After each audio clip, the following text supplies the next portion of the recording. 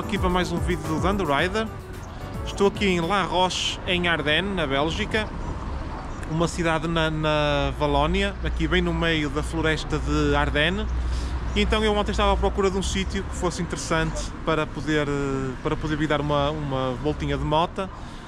Vocês sabem que às vezes não é fácil uma pessoa pegar e sair assim sem destino nenhum, acaba por ser um bocadinho chato. Eu gosto de ter sempre um destino mais ou menos definido de onde visitar. Então estive a ver no Google Maps e reparei que podia ser aqui uma cidade bastante interessante e bonita para eu visitar. Nunca cá estive, e poder também partilhar com vocês os pontos mais atrativos desta cidade. Um dia que venham para estes lados, podem também passar por aqui e ver com os vossos próprios olhos. Hoje vocês vão me acompanhar aqui numa visita a esta cidade e podem ver aqui, vim aqui com a Onda Goldwing. Isto fica a cerca de 150 km do Luxemburgo, mais ou menos. Do Luxemburgo não, de minha casa, da fronteira fica a cerca de 70, mais ou menos. Então a ideia é mostrar-vos aqui um bocadinho as principais características desta cidade, os principais pontos de interesse, para ficarem aqui também a conhecer.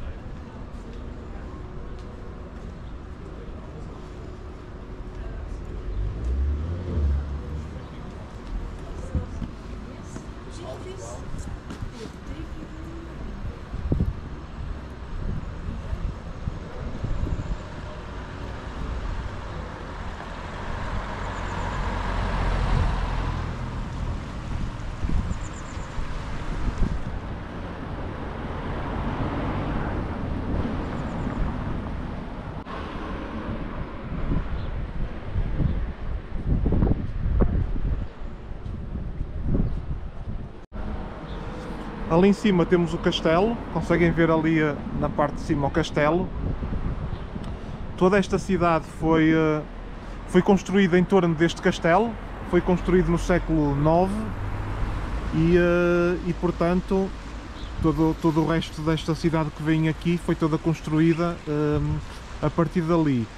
Isto, pelo que eu estive a ler, era uma povoação celta e o castelo foi construído mesmo no centro dessa povoação.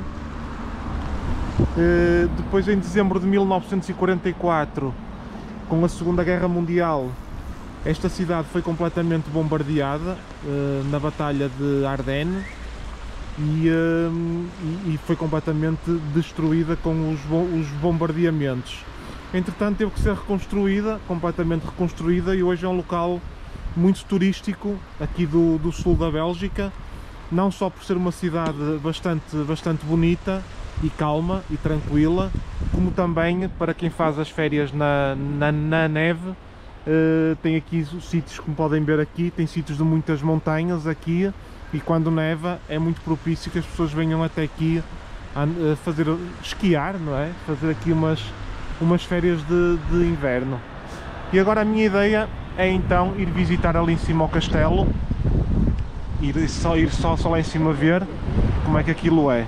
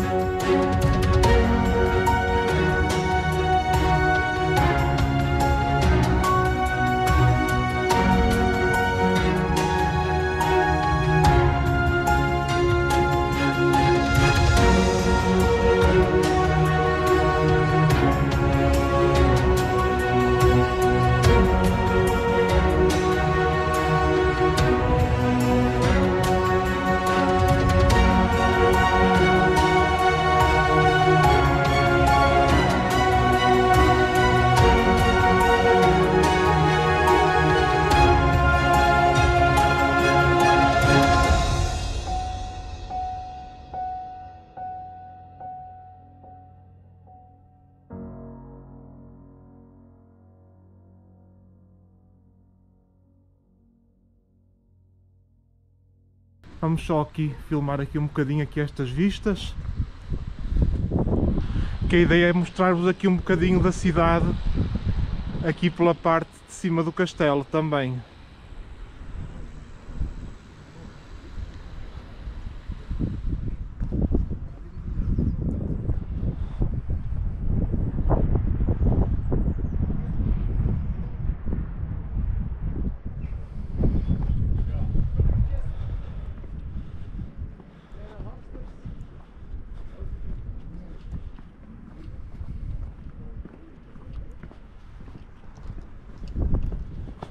Por acaso é uma coisa que eu gosto de visitar castelos.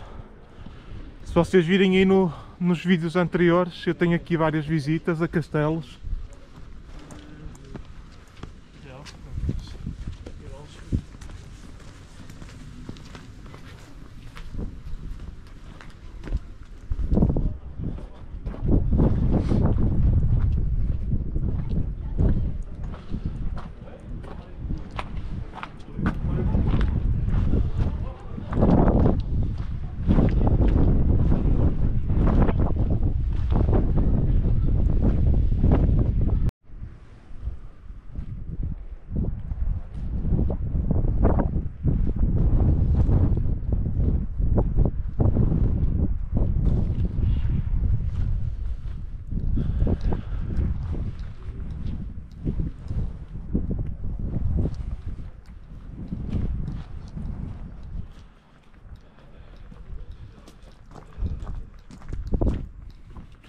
Deixa lá o que é que tem aqui. Uma catapulta. Estão a ver aqui? Uma catapulta. E temos já aqui uma vista sobre a cidade.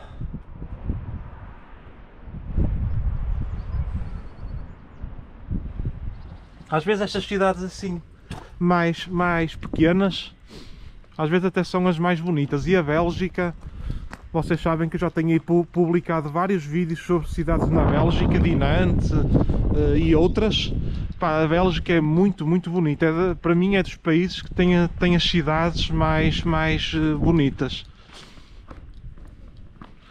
Isto aqui deve ser para tirar aqui para tirar as flechas aqui para este alvo. Estão a ver aqui com as marcas todas? Deve haver horas próprias para as pessoas dali.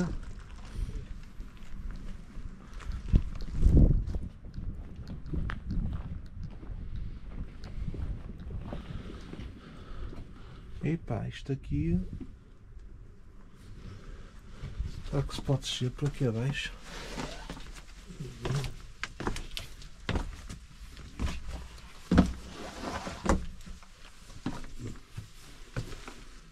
E pá, está tudo cheio de lama aqui em baixo. Aqui não tem nada de especial.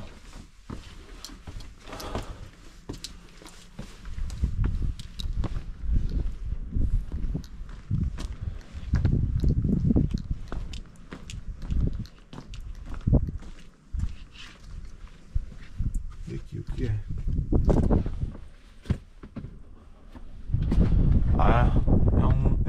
Um ponto de vigia. Ponto de vigia.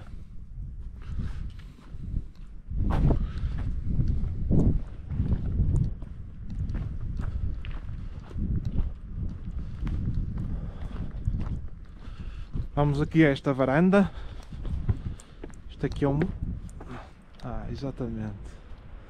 Estão a ver, ó. Aqui é que se consegue ter aqui uma vista sobre a cidade.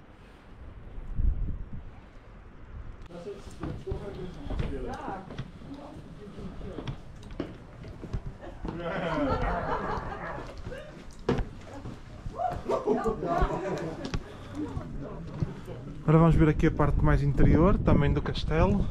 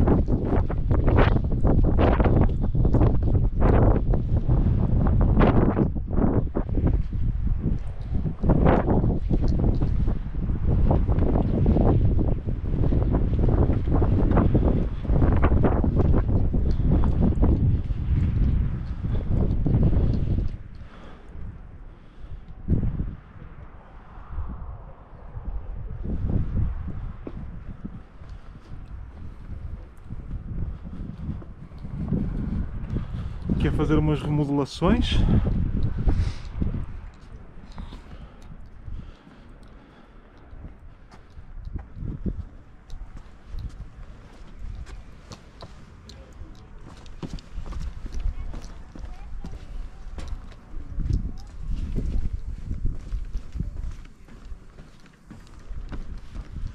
E agora também quero ir ali acima para ver ali aquela parte também.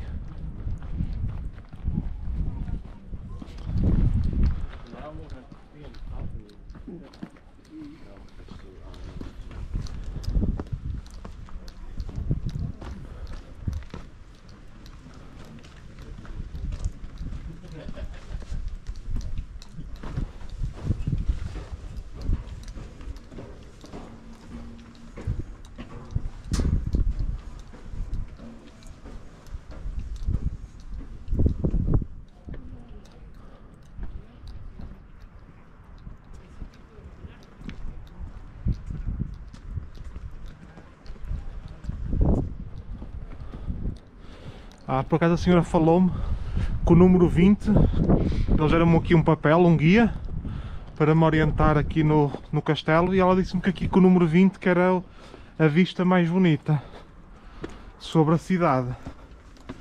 É aqui o ponto mais alto do castelo. É aqui nesta meia. Ó. É espetáculo.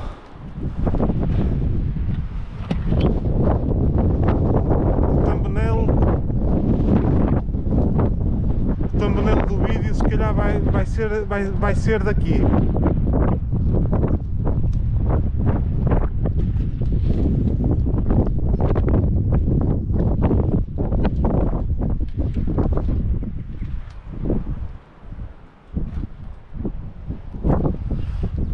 Muito fixe.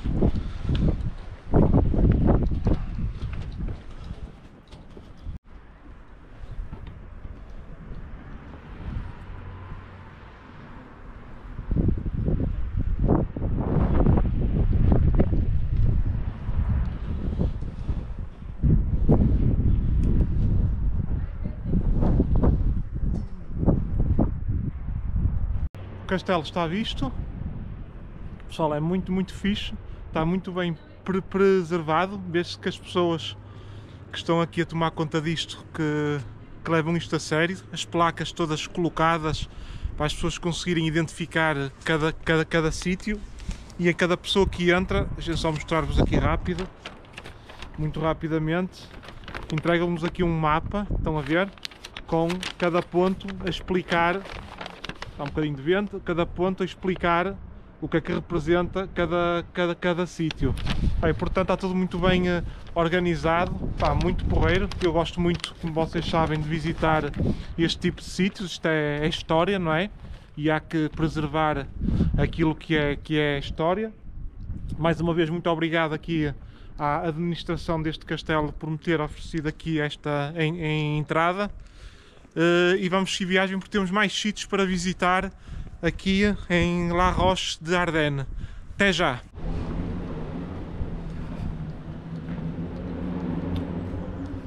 Vou só percorrer aqui esta ruinha, mais um bocadinho, esta rua, para ver só aqui mais o centro desta cidade. Eu filmei ali atrás onde estacionei a moto, tem ali restaurantes e uma queijaria, presuntaria, etc.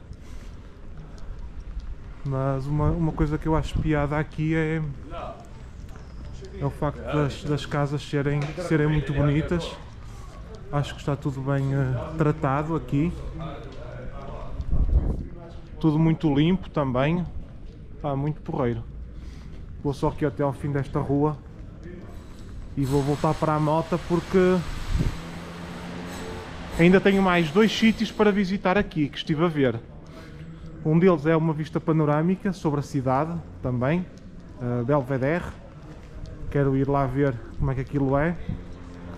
E depois também reparei que há aqui sítios onde tem represas feitas por castores. Eu nunca vi nenhuma represa feita por castores. E então vou lá também para ver e vos mostrar. Aqui uma igreja, só filmar aqui a igreja também.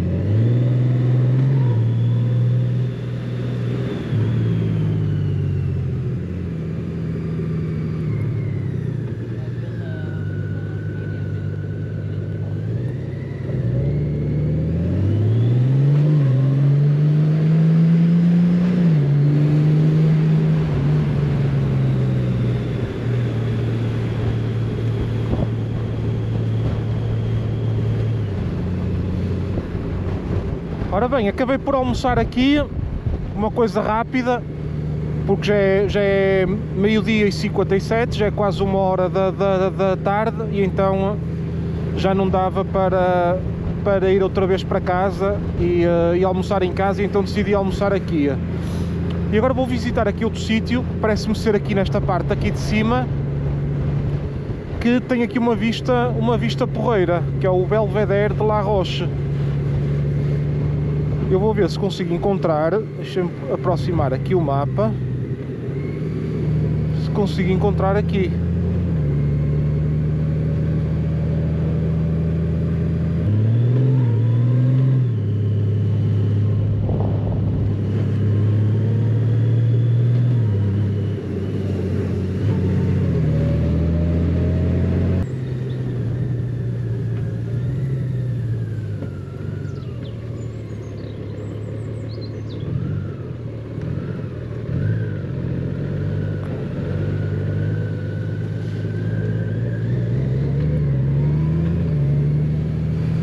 Porra, o miúdo deu um tombo, não sei se se assustou com a moto.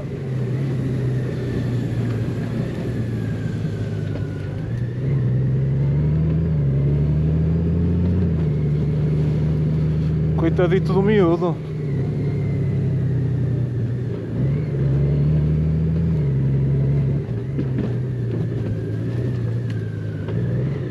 Ora bem, será aqui?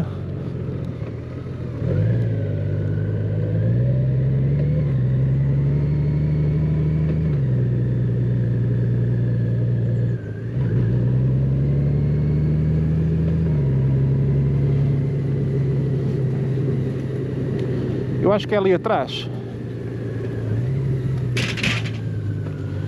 Eu acho que é ali atrás e vou dar aqui a volta. A vantagem de ter a marcha atrás é isto, ó. Marcha atrás. Aqui num espaço apertado. Quase que nem preciso pôr os pés no chão.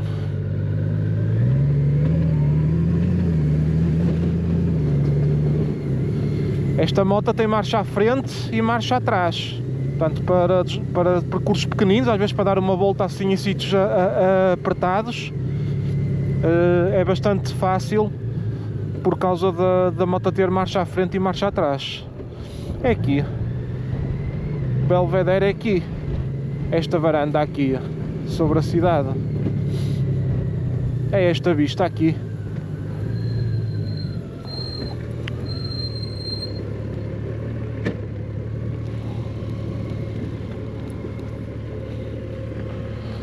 Deixem-me só mostrar-vos ali embaixo o rio. É muito fixe, uma cidade aqui no meio desta floresta da Ardenne, muito porreiro. Dá para ter aqui uma vista geral. Ó, tem ali um parque ali embaixo com um lago.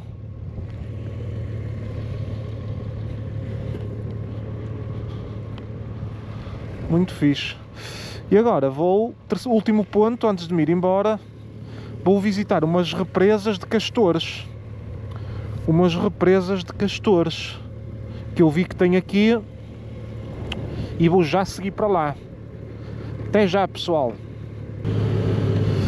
Ora bem, segundo o que diz lá no mapa, é já aqui em cima, aqui do lado direito, as represas com os castores. Vamos lá ver se consigo encontrar isso, se é fácil de encontrar, porque no mapa diz, tem esta estrada aqui onde eu vou, mas depois aponta para o lado direito. Não sei se vou ter que caminhar até lá, ou se consegue ver aqui desta estrada.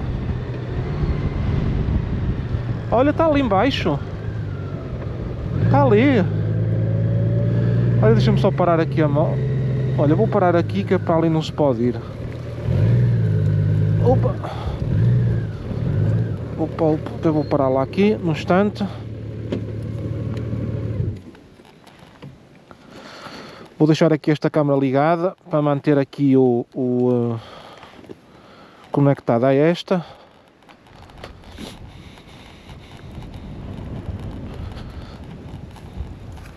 Olhem ali em baixo, que gigante. Aquela represa. Nunca tinha visto como é que os castores constroem. Engraçado. É muito grande aquela. Muito grande. Deixa-me ver se aqui em cima se consigo ver melhor. Tem várias. Ó, tem ali outra. Bastante grande. Ó, tem ali ao fundo outra também. Mais pequena. Mas esta aqui é muito grande. Pensei que se conseguia ver mais à beira, mas há mais por aqui acima. Por isso eu vou continuar por esta estrada. Vou continuar por esta estrada e vou ver se encontro algum. Deixa-me ver se é para isto ficar gravado em condições. Daqui vê-se perfeitamente, ali em baixo. Uma espécie de um monte cheio de canaviais. Fixe. Vou continuar por aqui acima, que ali em cima tem mais dois, pelo menos. Eu vou ver se consigo ir mais à beira, se dá para ir mais à beira. Porque isto aqui é muito... Isto desce muito e não dá para ir lá. Ora, deixa-me agora fazer aqui esta manobra em segurança. Que isto, se fosse com a CRF, era mais fácil. Mas 360 kg para todos os efeitos, tem que se ter cuidado.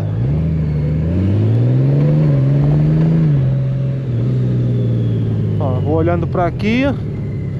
Sei que aqui em cima já há outro grande também.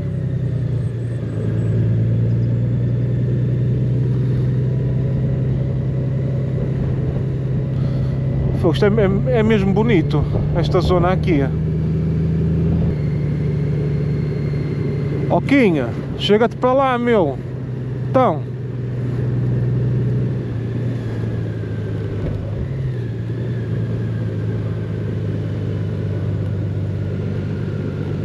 Olhem para esta árvore, como é que isto caiu? Estão a ver as raízes todas ali, o pé dela? Que esquisito. Se calhar apodreceu com o tempo. Oh, mas a outra deve estar por aqui. A outra deve estar por aqui porque isto é o sítio ideal para eles fazerem represa. Não devo estar longe. Isto é tudo troncos de árvores caídos. Isto é capaz de ter sido com o inverno, às tantas. Aqui também neva muito.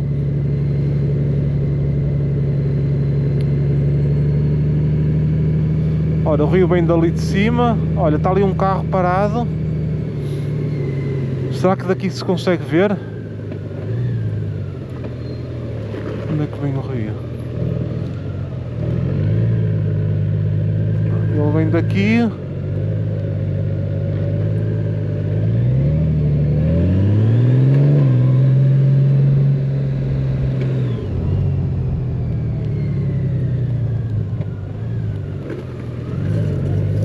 Eu vi que era por esta estrada, acima. Agora onde é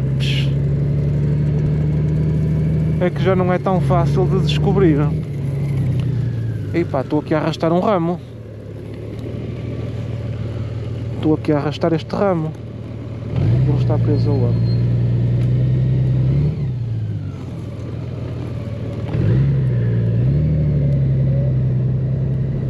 Parece que acabou aqui o rio.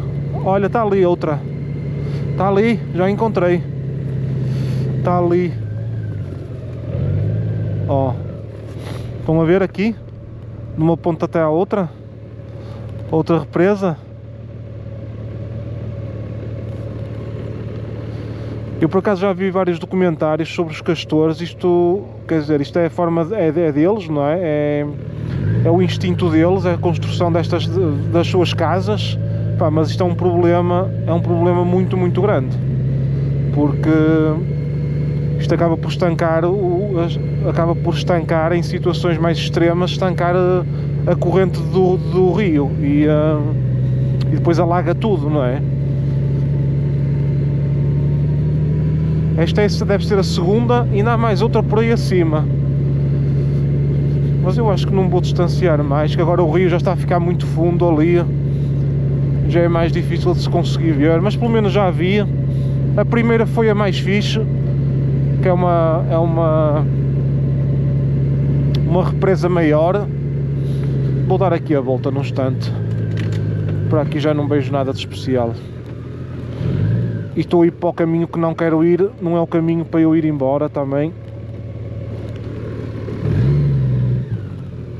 Ai, já fiz merda. Deixei a roda da frente vir para aqui, para esta descida. Com caralho. Deixa-me ver se a marcha atrás me vai conseguir tirar daqui. Ei pá, que sorte. Que sorte. Estão a ver? Deixei a roda da frente descer por aqui abaixo. Se não tivesse marcha atrás, não sei como é que tirava daqui a moto. Uma descida por aqui abaixo e a roda da frente ali metida.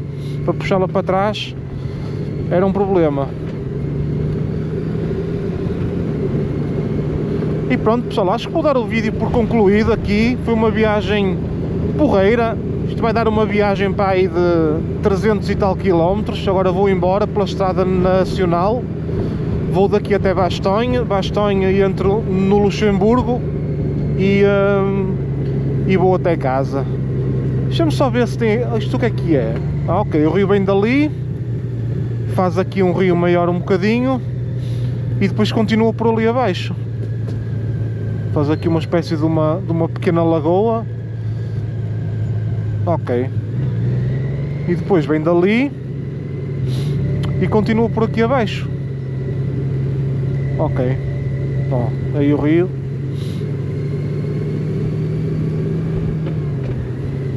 E pronto pessoal, acho que vou dar o vídeo por concluído. Espero que tenham gostado. Se vierem de moto para esta zona, não deixem de visitar esta cidade, visitar o castelo. Tem aqui muitos restaurantes aqui, todos pá, muito bons. Eu comi num ao Calhas, a confecção muito boa. Tem aqui lojas de vender queijos tradicionais, presuntos, etc, para quem gostar disso também. E podem desfrutar aqui da floresta de Ardenne, e podem também ficar aqui imbuídos um bocadinho do espírito aqui da Segunda Guerra Mundial, porque esta zona também foi bastante massacrada na Segunda Guerra Mundial. A Batalha de Ardenne é muito famosa, não é? E portanto, se vierem a andarem de moto por estes lados, ou se vierem visitar aqui a Bélgica, podem pôr este ponto na vossa... O que é que se passa aqui? Ah, é pessoal que está a fazer hiking. Hello? É pessoal que está a dar passeios a pé, devem ser passeios turísticos, a subir ali a subir aqui a floresta, que vinha ali uma série deles a descer, devem estar agora na parte final. E olhem, aqui pelo meio desta floresta, para andar de moto também, respirar aqui este ar puro, espetacular. Ok pessoal, espero que tenham gostado do vídeo. Quem ainda não é subscritor, não se esqueça de subscrever o canal, que é para ficar a par e receber notificações sempre que eu colocar um vídeo novo. Não se esqueçam disso, por favor, além de me ajudarem. Um grande abraço e até ao próximo vídeo. Fiquem bem.